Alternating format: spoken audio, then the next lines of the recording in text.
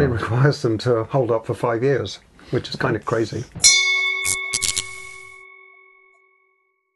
Hi and welcome to another one of our Boat How To Ask the Expert videos. I'm Jan Attenstedt. And I'm Nigel Calder. And today we'll talk about corrosion issues with Thru-Hulls. So apparently there have been many problems with dezincification on seacock assemblies in the recent years. And in particular with European built boats. And so Nigel, what's the story behind this? Yes, it's a problem. In Europe, I'm pretty sure I'm correct in saying this, the ISO standard for seacocks only requires them to hold up for 5 years, which is kind of crazy. Not a long time if you look at the lifespan of an average boat. Right. And so probably at least a decade ago, maybe more, we started to see a lot of what are effectively brass seacocks.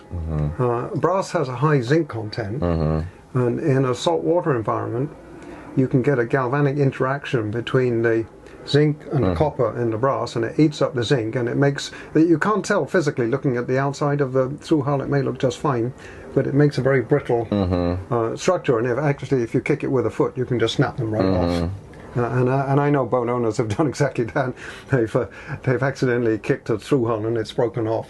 In the water? In the water. Oh, so that's not a good idea. No, and they've sent me the pictures. And, they've had to plug the holes pretty quickly. There's a lot of water comes in when you get a hole below the waterline. And so in the old days we always used bronze, silicon bronze typically, for through-hulls, and it's pretty much impervious to corrosion. But any kind of a brass is a problem. So we do have a grade of brass in Europe. We don't see this in the States.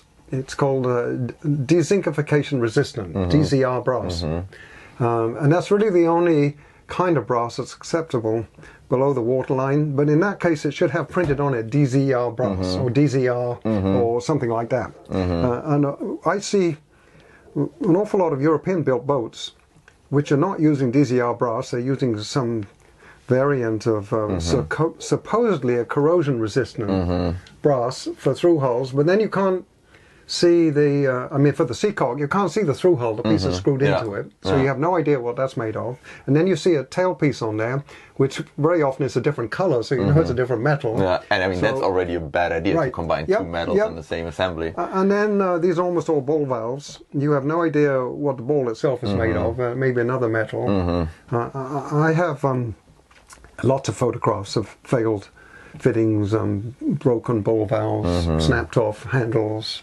So what material do you think would be best for seacock assembly?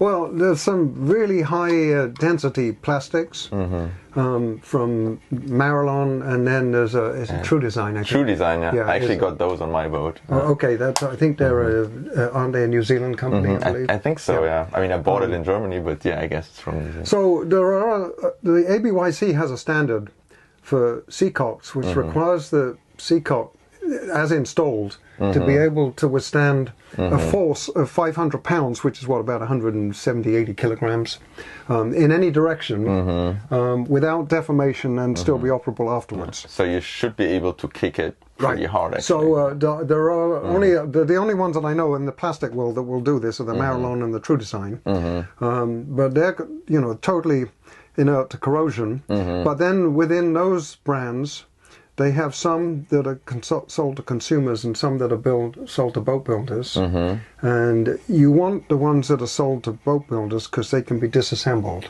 The other ones tend to be bonded as a unit, so if there's a problem with them, you have to replace the whole thing. That's good to know. But if I were building a boat today, I would put either Marilon or True Design through-hulls and seacocks on the boat. I mean, they're actually not that much more expensive than No, and I did some experiments with them years ago. I plugged them on both ends and put them in the freezer to see if they'd burst, and then I threw them in a wood stove to see how fire resistant they were. They will burn, but it takes a while before they catch fire. And if you've got that big a fire on the boat, you've got other things to worry about. Interesting. The only thing I think is they're normally a bit bigger than they're quite chunky. Metal through-hulls, so that you probably need to check first if they actually fit in your place if you want to replace them. And you don't have the same range of fittings to go with them.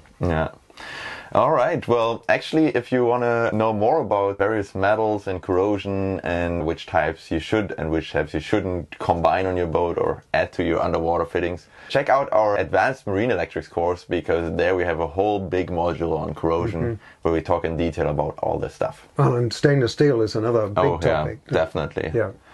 All right. See you soon.